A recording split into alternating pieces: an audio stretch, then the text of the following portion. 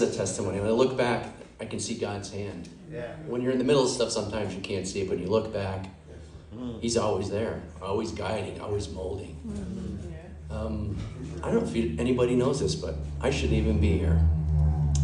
When I was a youngster, I was running wild. God just let me do what I want as long as I wanted to do it. And I almost killed myself drinking, riding motorcycles. I was in Arizona, and I got in an accident. I hit a median in the middle of the road, probably going 60 miles an hour.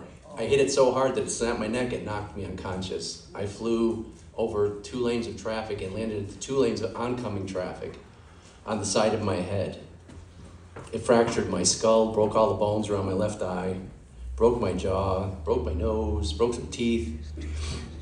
And as God would have it, I almost landed on the hood of 2 paramedics coming home from work. They jumped out, called in a helicopter. That's wonderful. And if you look, the plastic surgeon that put my face back together, you can't really even tell that anything happened. Yeah. Which one? Amen. So I'm going to jump around a little bit, but I'll bring it back around. The last 3 to 4 years has been crazy, and it started right here. My wife and I, the church we go to, it's more conservative. It's organ music and hymns, and we love music. We love to worship. So Kellen said, let's go to some other churches and worship. I was like, oh, we can't do that. We're going to hurt our pastor's feelings if we go someplace else. But he said, you know what? We'll just go. We'll visit. We'll come back. So we kind of became guerrilla Christians. What's that? You go everywhere. And church is wherever you are. That's funny. I think I invented that term. So the first place we went was Walnut Hill in Waterbury.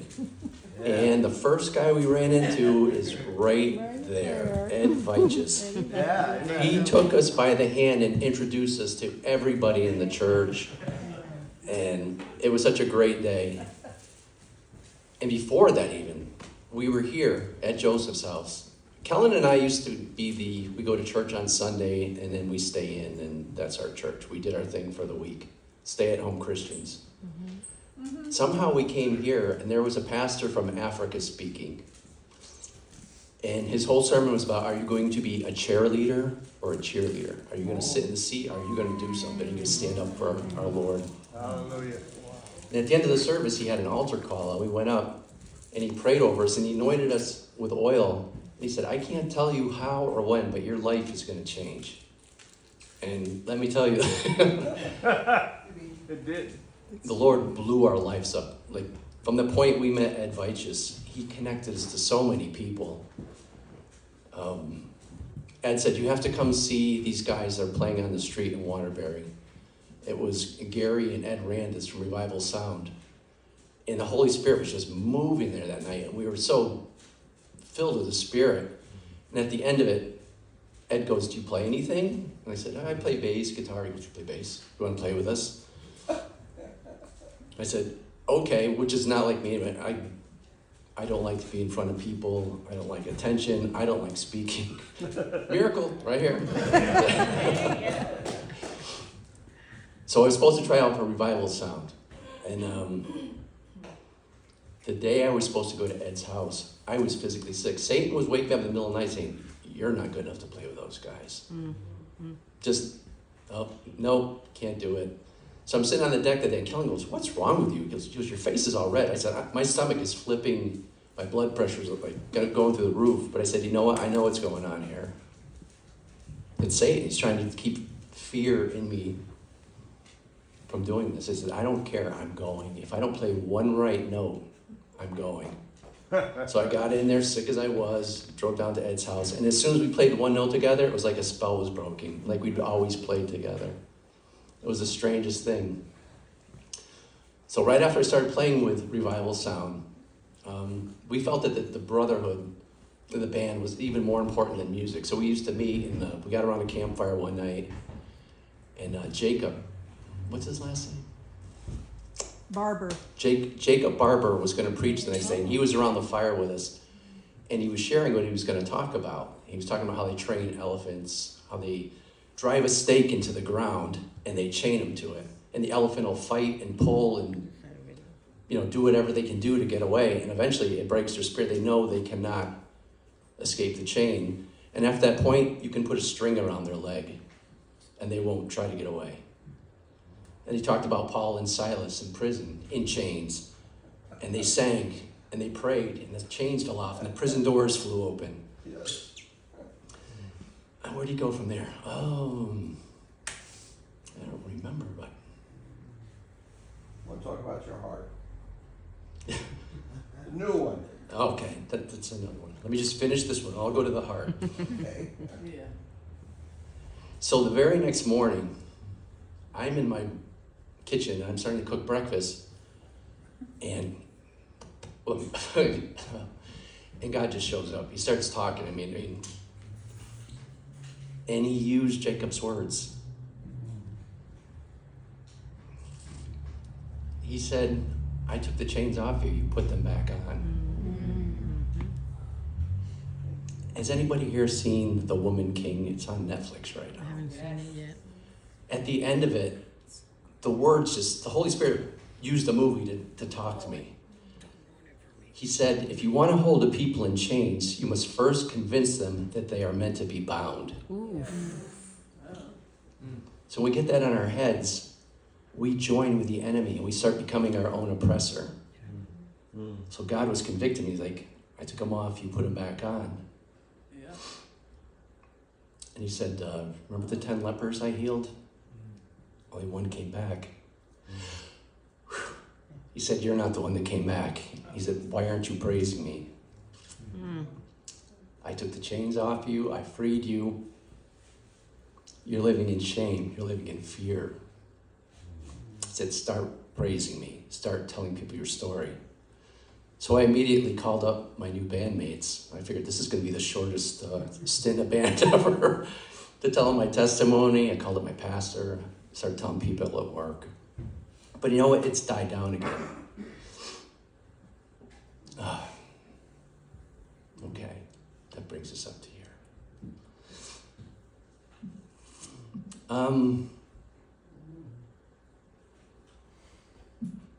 As I lived my life, what I thought success was money, prestige, a good job. I was chasing money. I was married and had 2 boys. And I was trying to be the perfect husband, the perfect father. I started an insurance business. I'm trying to provide for all of them, and I'm denying myself. There's like no recreation. Everything's just work, nose to the grindstone. And that didn't work out too good either. The business failed. I was probably like $25,000 in debt by the time I stopped. And I took a job working from 7 at night to 7 in the morning at BD out in Canaan.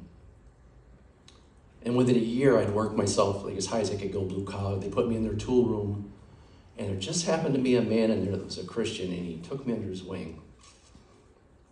And he started sharing his faith with me.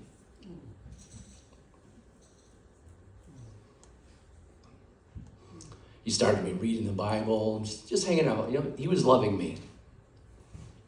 And it was an awesome time. And then one day, we had a bulletin board back by the coffee, and somebody put up a flyer that Charlie Alsheimer, I don't know if anybody's ever heard of him, he wrote for Deer and Deer Hunting magazine. He's like a photographer, author, that he was going to be putting on a game dinner at Sheffield Chapel, and he was going to be doing a slideshow on deer and outdoors. So I've always been an outdoorsman. Like, the woods is church to me. Nature, I see God in it. So a lot of guys there hunted, and we said, okay, we're gonna go. We all get all excited. My ex-wife was into photography. She was gonna go. It was March 14th, 1999. It starts snowing. It's a Sunday night. Everybody backs out. So I'm looking at the ex-wife, and she goes, I can't get a babysitter. I'm not going. I remember standing in my living room just feeling so torn. I didn't even know why. I was miserable. So I said, you know what? I'm going. I jumped in the van. I drove to Sheffield. And I couldn't figure out this was a free event. They had like a nationally known speaker, a free game dinner. I was like, what's the hook?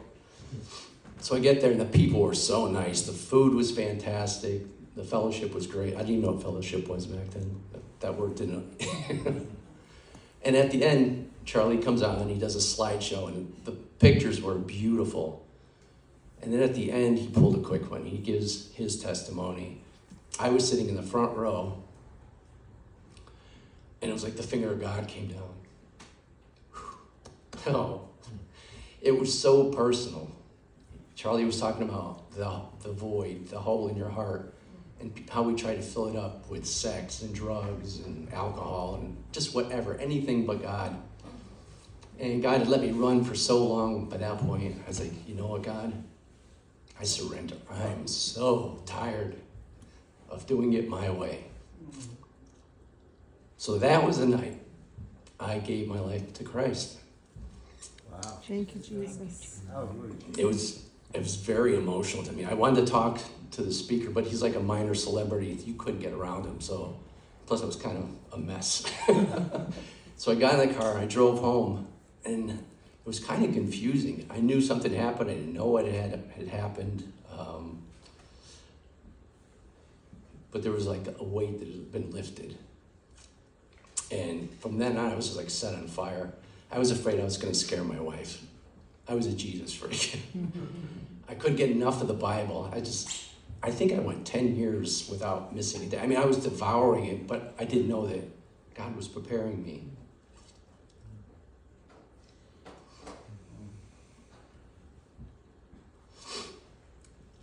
So I kept reading and kept talking with Ben, and things just got better and better and better.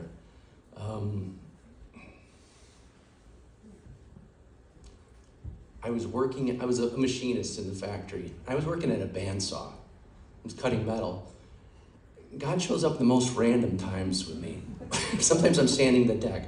This day I was working at a bandsaw. This was the first time I really felt God. And I think I know why they say nobody can stand in front of God and live. It'd be too much for our nervous systems. It was like it was like he touched me, knowing all this information and love all at once. I'm standing at the bandsaw and I'm like in tears crying.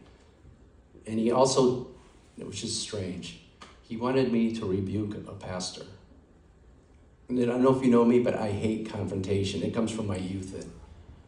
I do everything in my power to avoid confrontation.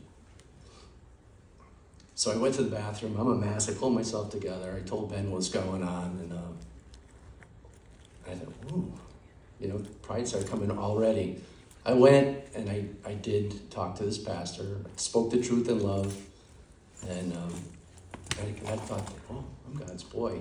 I remember actually thinking this, Satan, you can't touch me now. I'm God's boy. I'm pretty proud, and no matter what, he's gonna keep me. But I had certain secrets, dirty little secrets, still that I hadn't confessed. And I remember walking around. I used to walk around the factory at lunchtime, and I remember walking one day, and I'm praying as I'm walking. I'm thinking, oh Jesus, I want to know you more. I want to feel what you felt, do what you do, and I'm just asking, come on, bring it, I want to know you. And it was a dangerous prayer. I had no idea what I was saying. I'm thinking just the good things, the power, the might. But there's a lot more to Jesus than that. He suffered. He was humiliated.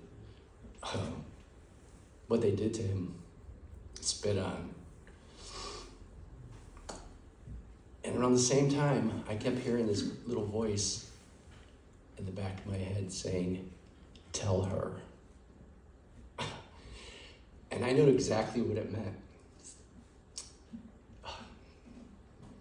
God was telling me to confess to my wife what I had done. See, my sin of choice was sexual immorality.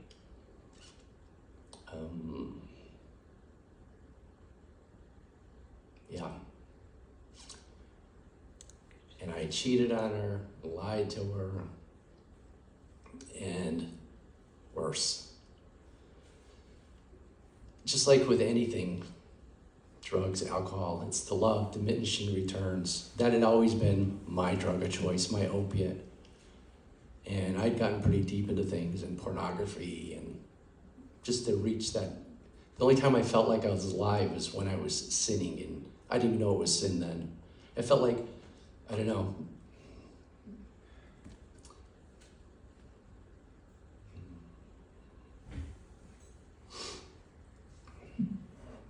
Thank you, Jesus.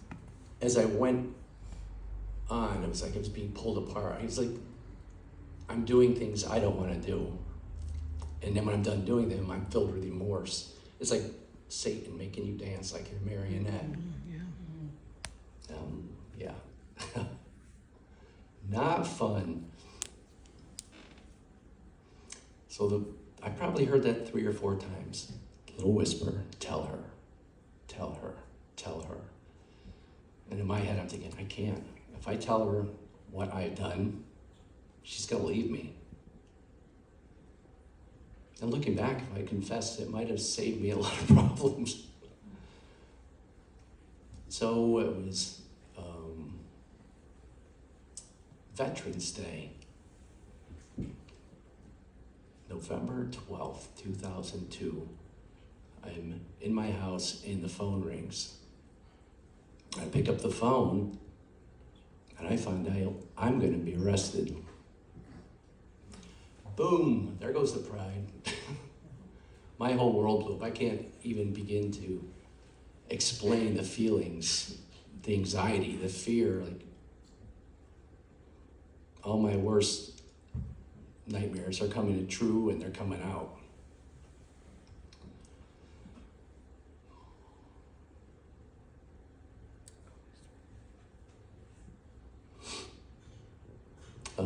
See, when I was a kid, I don't know if it's a blessing or a curse, but I have a really long memory. I can remember being like 2 and 3 years old. I tell people that's how I think of God. I remember getting picked up and carried to bed and being held. I remember being at the 1964 World's Fair and being carried to the car. So I remember innocence. And I remember that, I don't know if you know anything about the languages of love, but touch was my thing when I was a child. And then one night there was inappropriate touch, and it changed that. From then on, it was confusing to me. And not too long after that, I was shown hardcore pornography. I don't even think I was in 4th grade yet. To this day, I can remember the name of the magazine, what was in it. It made an impression on me. And that's when the change came.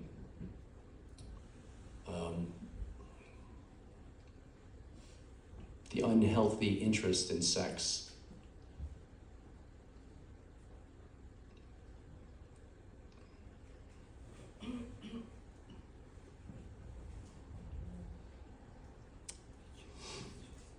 So as I grew with that, again, then my family, there wasn't a lot of communication. My parents loved me. My dad was a World War II veteran. He drove a tank with General Patton. Didn't get a scratch on him on the outside. He was kind of messed up in the inside.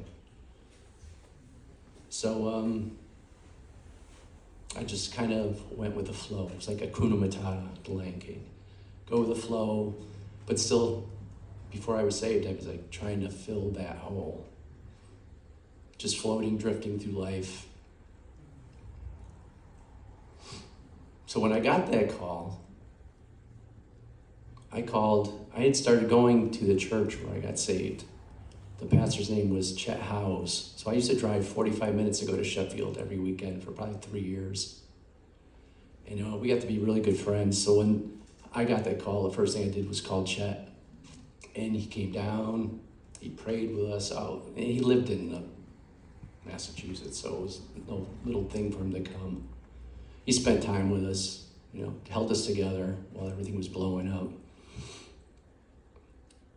And later on we were talking, he goes, Bob, this is going to come out in the paper. People are going to ask me, You knew he was here and he didn't say anything. See, it was a sexual offense. I had inappropriate contact with a minor. And this was going to come out in the paper, so he goes, will you do a testimony? I said, oh. I don't even know why I said it. I said, if I knew, say yes, this is an open confession, but I said, yeah, I'll do it. And he said, I've never had this happen, but there's 2 other men in the church at this time that have sexual sin they want to confess. So they set the day for that. And the day comes, and nobody shows up but me. So here I am in the church. I got to go and talk about my deepest, darkest secrets. And it was like God lifted me up, carried me up to the front of the church, sat me down, and the words just came out. So I confessed what I'd done. And afterwards, people came up and they hugged me, and it was amazing how many people had similar stories, had either, or been a victim, mostly victims.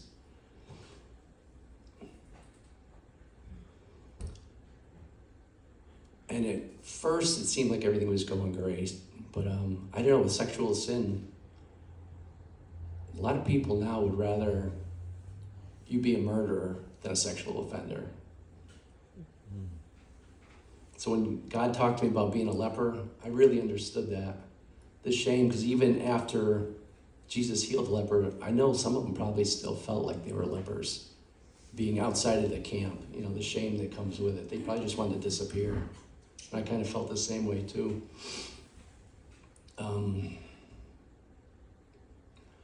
So a stink started in the church. Meetings started. People started showing their true colors. And they didn't think I should be in the front of the church with a worship team. They thought maybe I could cut the lawn. And it really got me, like, the guy that was running the worship team pulled me aside and just really reamed me out. And I love this guy. So I was in the middle of a church split and turned on by half the church. The pastor stood by me. We're still friends to this day.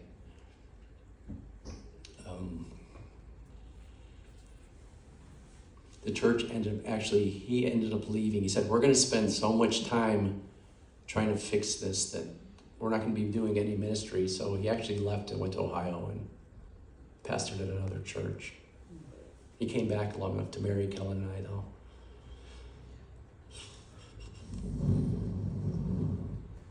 So once everything was out,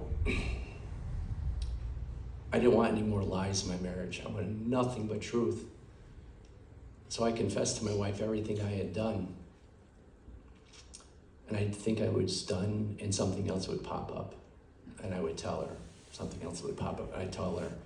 And I don't think there was wisdom in that. To the point, I think it got to be so much, it was like the straw that broke the camel's back. I'd done so much damage.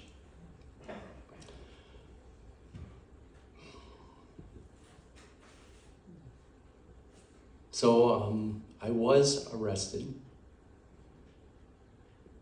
I was out on bond for 3 years. I guess the longer you're out there, not getting in trouble, it's supposed to look better. I had hired a lawyer, and he was telling me to take 10 years. And I called up my best friend's dad and was talking to him. And he said, I want you to talk to somebody. And he gave me a number and told me to go talk to another lawyer in New Haven. So I went, and I actually, when I look back at it, it was a testimony to this lawyer, because he heard, when I did my testimony, they taped it. He said, next time keep your pain private. So he heard my testimony, and he took the case, and he wanted $25,000 to represent me. And my friend's dad said, don't worry about it, I got you.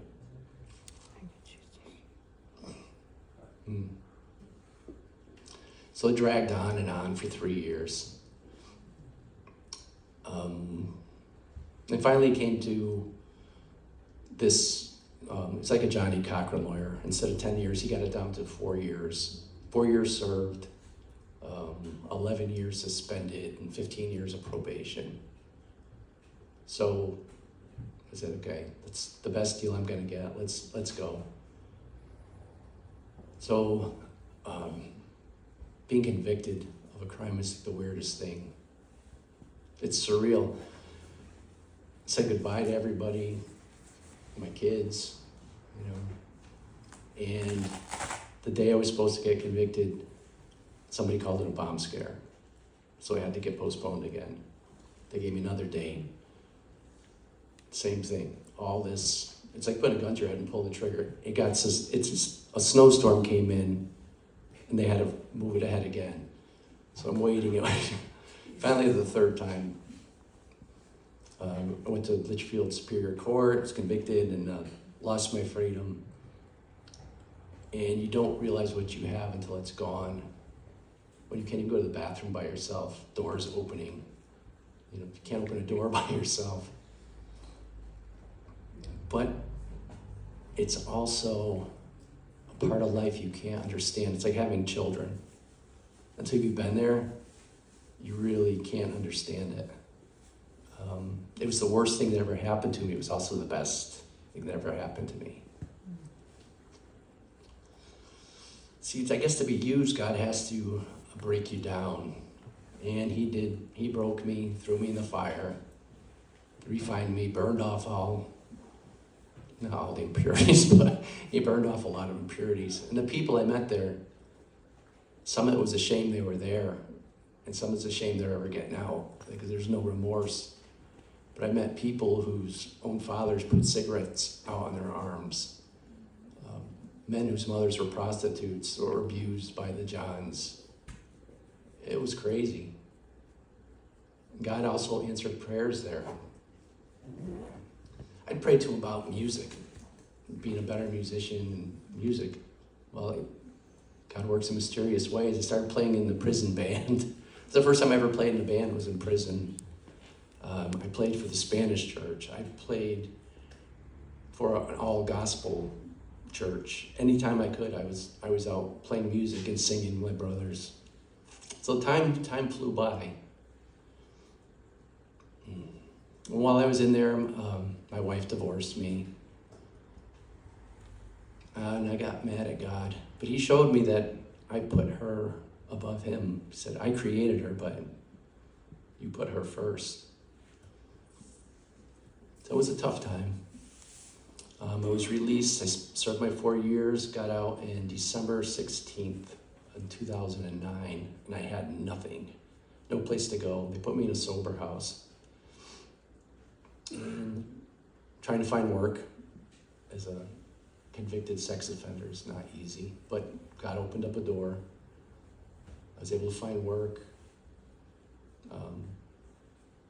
And I was trying to reconcile with my ex, get my family back together. I know what God says about family. And that's when I got mad. I turned my back. I knew he was there, but I said, you know what? I'm not talking to you. I know what you said. You're not helping me here. But we have free will. She had free will. I'd done so much damage that the best thing I could do was leave her alone.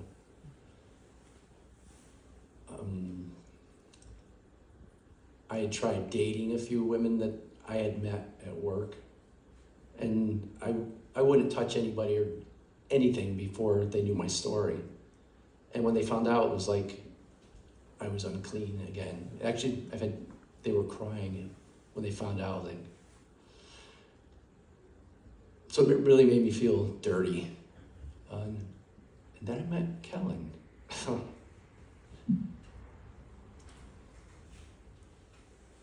And we went out, and it was like we'd known each other our whole lives. We met at a Dunkin' Donuts, we talked, we went to dinner, and we've been inseparable since. I remember standing in the driveway before anything got serious, and I told her my story, and she just looked at me and said, okay, we don't ever have to talk about this again. Wow. Wow. Hallelujah. Oh. Yep.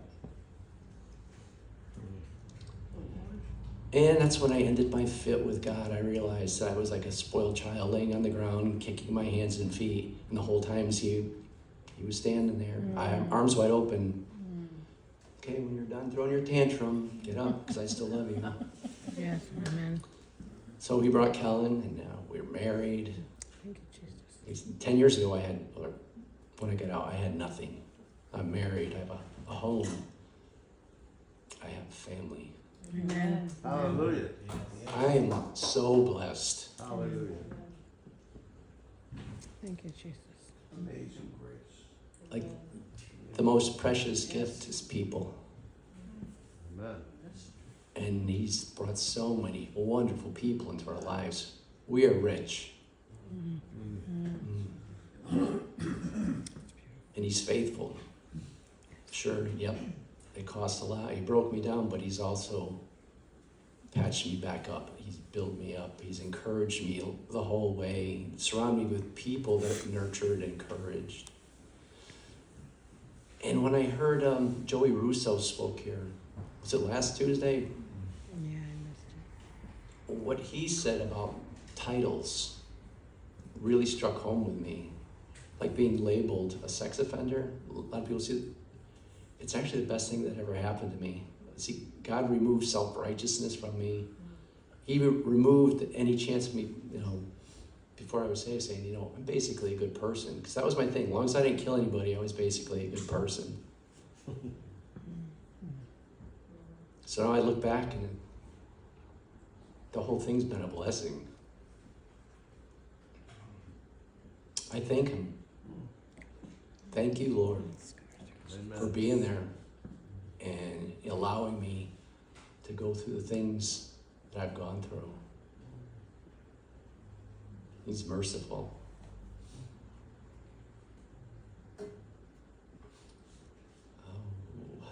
I just want to read one last thing to you.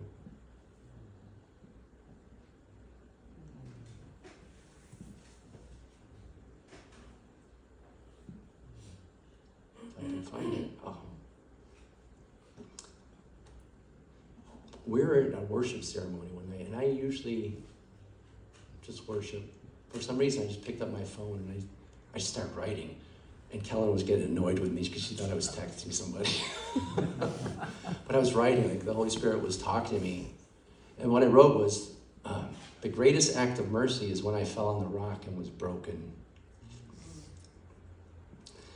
He removed my self-righteousness. He opened my eyes to see the filthy mess that was me.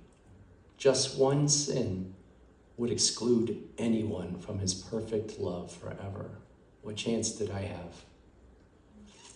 Yet even while I was enemy, he made a way.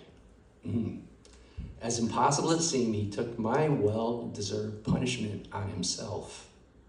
He ransomed me. Oof. He calls me his friend.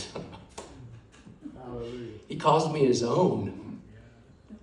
He said, this one is mine. No greater love. He laid down his life. He didn't leave me there in the mire. He wiped me off, took me by the hand, and said, walk with me. We're going to walk this out together. Yes. Thank you, Jesus. And he hasn't failed.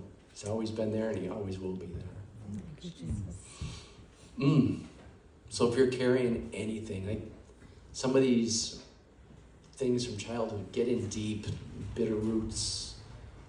Sometimes we don't even realize they're there anymore. If you're carrying anything, speak to somebody, speak to me. We'll pray for you. Don't carry it anymore. God doesn't want you to carry it. No shame, no guilt, no condemnation. That's not of him. So thank you for listening to me. Love you all. Thank you, Jesus. Lord, you want to Thank you, close Jesus. us out?